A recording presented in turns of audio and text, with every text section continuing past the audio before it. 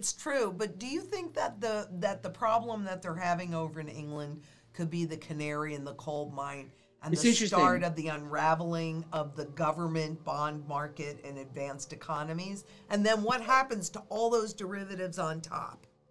Well, we'll start off with the first part of that. Hmm. I think it was, I was telling, when I was watching the bond market kind of sell off here globally and bond yields rising, I kept saying, they got to take action or this thing is literally going to implode like Hmm. now.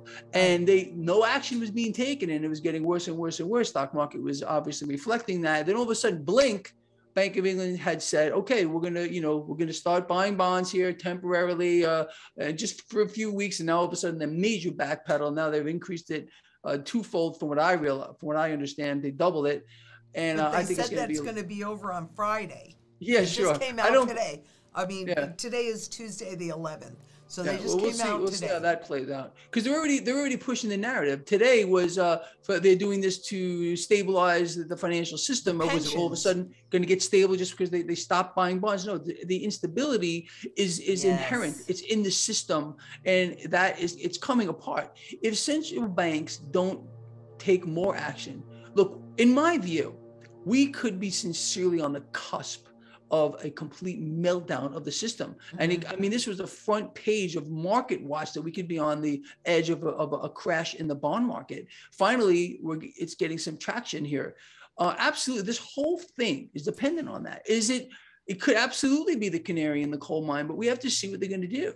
Look, they don't have too many choices. They can continue to inflate, which will dilute the currency even further and exacerbate inflation. They can't look, they want to convince people that they can't, have their cake and eat it too. You can't just get in here and just buy assets with cash that they just make. Could conjure up out of thin air and there not be a price to pay for it here. And we're seeing that reflect now. Yes, maybe this thing is going to melt down. We just got to keep our eyes on global bond yields. Watch this knee-jerk reaction in the dollar, which has been going on for quite a while. A Over a strong year, dollar. yeah, over a year ago, Mhm. I was telling people, watch.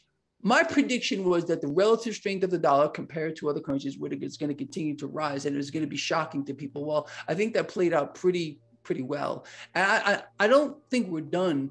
That knee-jerk higher in the dollar, I think, is a big tell that there are bigger issues here. And it's really, it's interesting how they sell that to people too. Oh, the dollar is strong. No, the dollar's purchasing power is getting sucked out. Right. But on a relative basis, we got it. We got, the dollar's still the prettiest belle at the ball, but that doesn't mean that it's a great place to be in. I think anyone that's in cash has got to be high as a kite. I've been telling people that for the longest time. These central banks are in a race to the bottom. They're killing their currencies by design. And now we're seeing the effects of it. Now you got the Bank of England jumping in here, quantitative easing squared. And we're going to see what else happens here. Now, with regard to derivatives, look, it's just people, when people hear that word, I think they freeze like a deer in the headlights. Right. It's the most simple thing on earth to understand. A derivative is just a derivative is a side bet. It derives value, derivative from an underlying asset. So, and then as you well know, there are layers of these. You have side bets on side bets. You have derivatives of derivatives. The system is so twisted. And there's no way to actually quantify how big it is. That's the thing too. It's too big for people to get their head around. So what do? They ignore it. But you know what's coming up in 2023 is they have to shift all those derivative contracts that don't have the SOFR language in there, still has the LIBOR language in there, which means lots and lots of even legacy derivatives prior to 2008.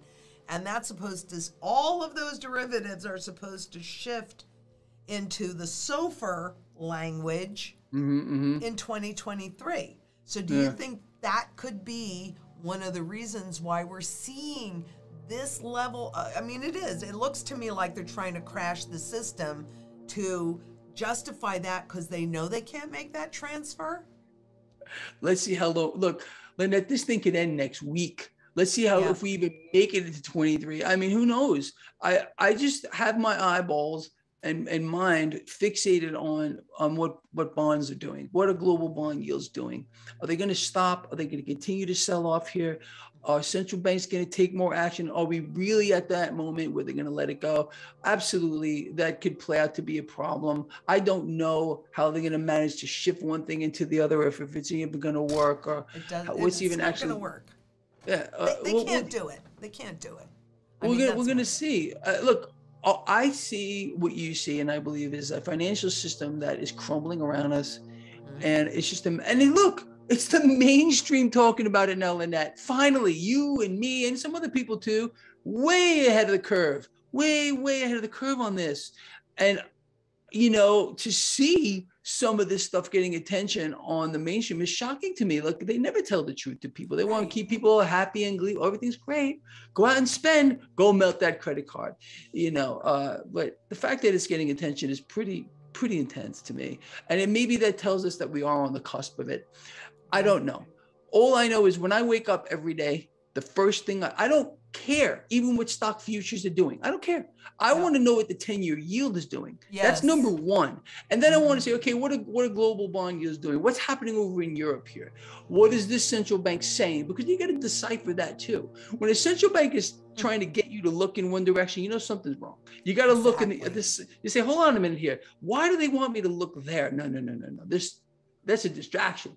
Let's dig a little deeper and find out what's really going on. That's how I look at everything here. I'm saying, okay, why does the media want you to, why are they focusing on this? Why?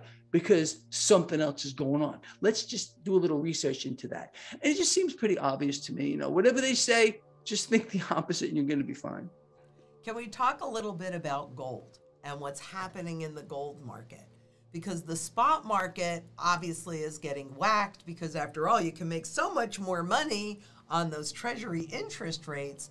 Yeah. And yet, what I noticed when I was preparing for the event this past weekend was that the physical market in the collectible coins has broken out to a high. And in the ultra rare coins, boy, that thing is soaring. And also in China, they're paying a $43 premium to the LBMA spot market. Well, I'll tell you something interesting. There's a couple of places out here that I just go into and I see what they have laying around with regard to gold and silver. Mm-hmm. And I happen to know, I don't want to mention any names, but there's a place near me where I go in, I have a good relationship with the guy. And he says to me, he says, Greg, as soon as people come in here, it goes out the door. He goes, I can't keep it. He had a couple of silver pieces in there, some gold pieces in there, but he can't keep it because people aren't stupid. I think they get it. I think they understand what they're seeing here and they're willing to pay the premium to hold the real thing. I got it all over my desk, all freaking over. Me too. I got it everywhere. My desk. I love to look at it, play with it, kiss it. It makes me happy to have this stuff. Look at it. You and me were so funny.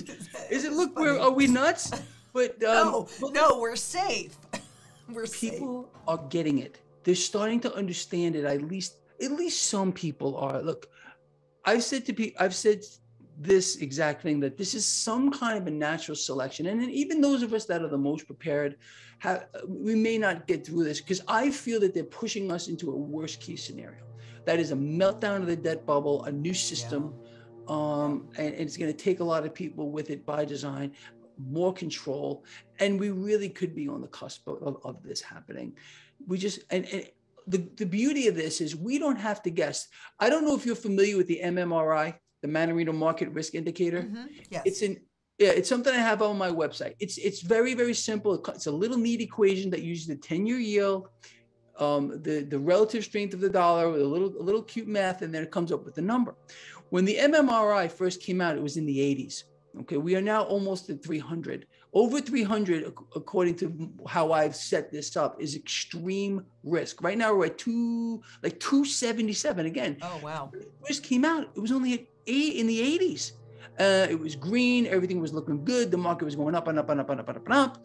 And, you know, now that we're getting into the higher ranges, it's free. It's right on my website, traderschoice.net. And we have the I links want people, to every, all the access to look Greg. at it, check it out. It's a really good indicator of what's driving the market based on credit risk. It's really all it is. And that risk is rising. And, you know, look, I've been telling people for weeks, you know, if you're long the stock market, you should be maybe thinking of hedging your position somehow, get out of the market altogether, let this ride out. Have some kind of way to at least protect your investment. And a lot of people, they're stuck in things they can't get out of. Exactly. Which is unfortunate. You know, an investment that only makes money as the market goes up. And of course, that's a setup in itself too. Imagine who set something like that up? Oh, you can only make money when the market goes higher.